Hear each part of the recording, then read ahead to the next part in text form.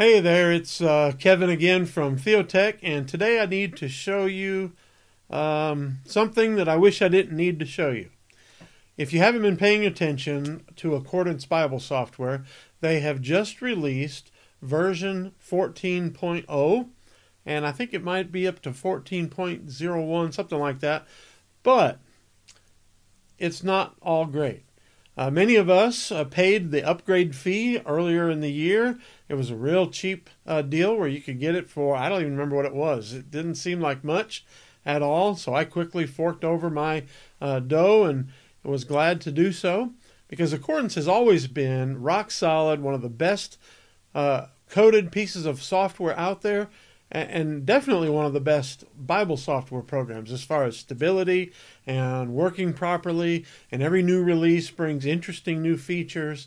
But version 14.0, not so much. In fact, it's got a lot of us saying, how do I go back to version 13? Well, if you're on Windows, I think you just have to uninstall it and then reinstall version 13. But if you're on a Mac, it's actually fairly easy because you can keep version 14 there. You know, open it up every once in a while and see if there's an update.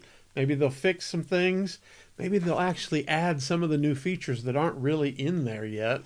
So, you know, you can have it there. It'll use your same library, so it's not adding too much cruft to your hard drive. And you can download version 13, install it, and run it right alongside version 14. So I'm going to show you how to do that, and hopefully that'll keep you going until they finally fix this. I've never seen Accordance do this. This is crazy. This is like the worst release of a Bible software program I've ever seen.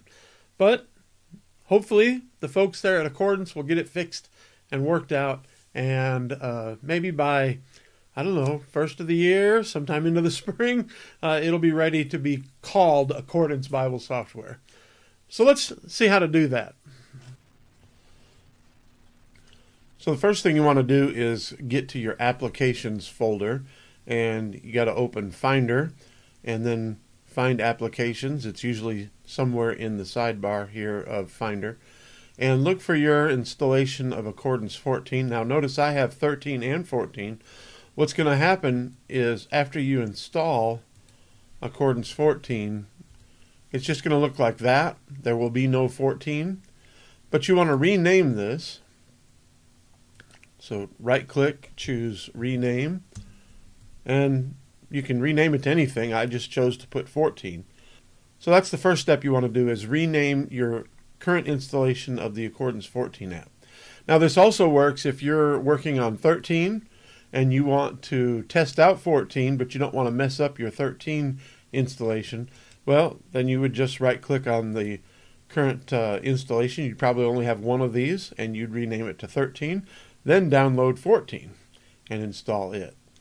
Now before you install the next version of Accordance, either if you're going back to 13, installing 13, or if you're going up to 14, installing 14, you're going to want to back up your files. Some people are reporting that when they do this, it messes up their installation. So the way to do that is, again, you're in Finder, go to your Home folder, which will have your name, and then on your keyboard, hit Option, hit Go up here in the menu bar, and that's going to add something called Library. See, if I let go of my Option key, it goes away. Add Option, and there it is. In your library, find Application Support, and then Accordance. And all of these files contain things that you want to keep. And so what I would do is I would just copy and then right-click on my desktop somewhere and paste. And there it copies probably quickly if you've got a fast enough machine. To download Accordance 13 or Accordance 14 for that matter, you just go to their home page, accordancebible.com, hit Support, and then Download. And notice they have both the Windows and Mac version of each installation file and links to their mobile files. Since we're talking about downgrading to Accordance 13 on a Mac, just click this right here, and it's going to place that down in your Downloads folder. So now you'll click on that and click on the file.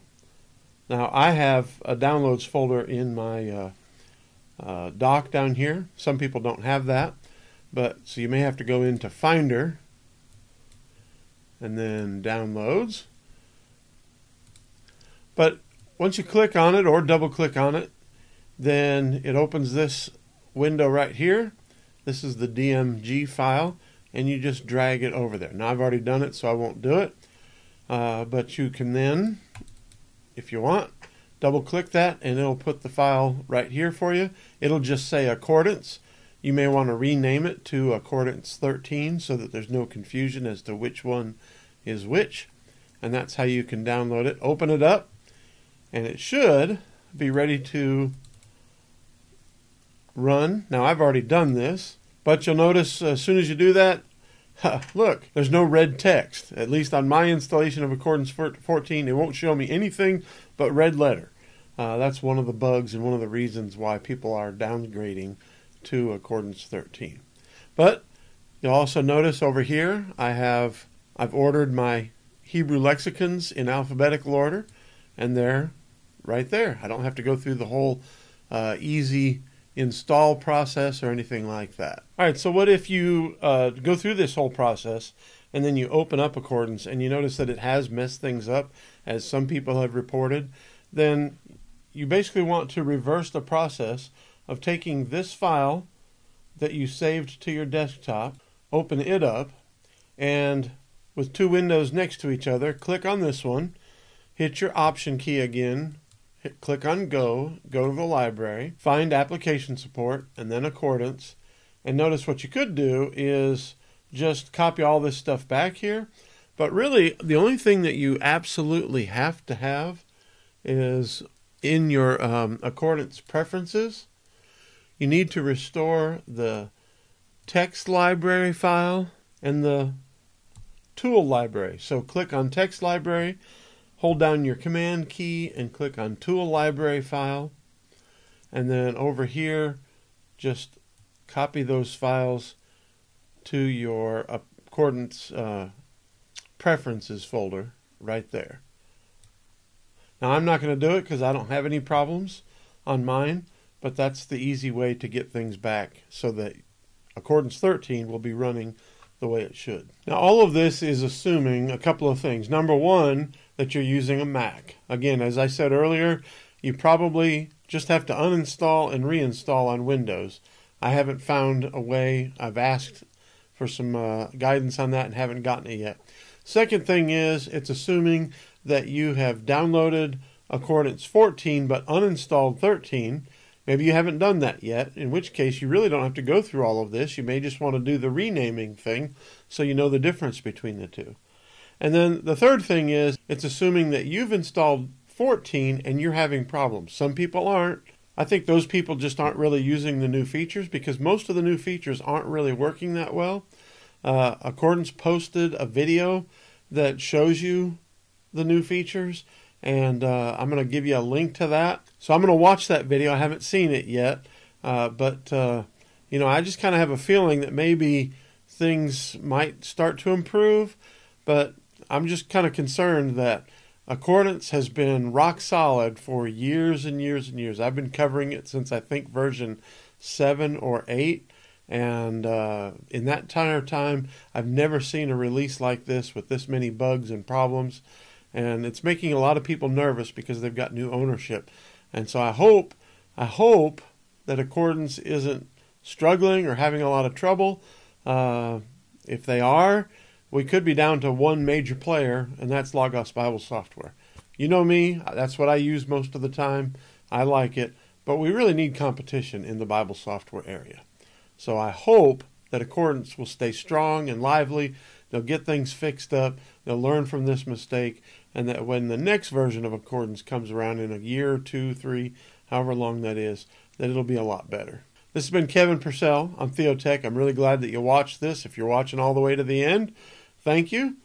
Please share this, like it, and subscribe. That would give me a lot of help. I'd appreciate it.